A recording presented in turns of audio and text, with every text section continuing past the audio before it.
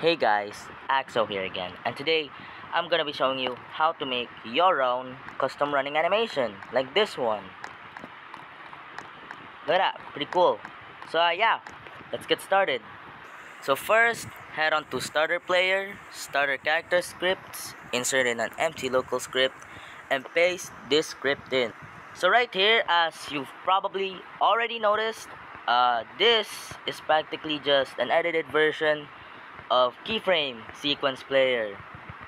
As you can see right here, workspace start playing, the value extrude, then it will start playing.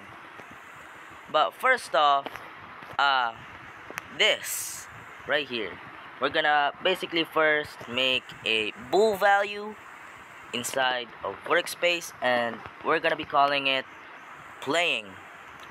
So right here will sort of be your parameter for like when you want to play an animation. So in my case, I want my animation to only play when I'm walking.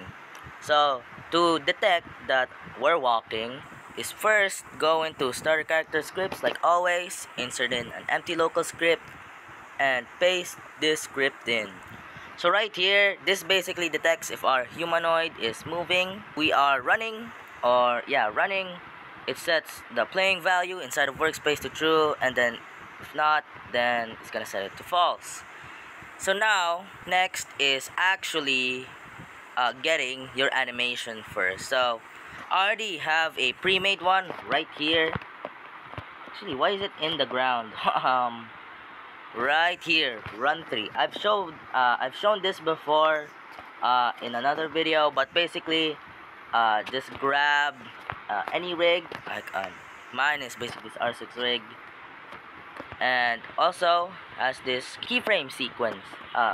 This one is important because if you don't have it, of course it's not gonna work, since this is where it gets the animation. But you might have noticed, oh no, it seems like it's not quote-unquote working. Well, this is actually where most people kind of thought that the other video was fake, but basically they missed a pretty important detail, and that's disabling the animation when we're basically walking or like doing anything like landing on the ground or whatever, or jumping actually. So all you have to do is put this script in, which turns off every playing animation tracks. That includes the walking animation, jumping animation, and instead replace it with a custom one, which in my case will be this, using keyframe sequence player. And now it should work. As you can see, look at that, pretty cool. If I run or just like walk,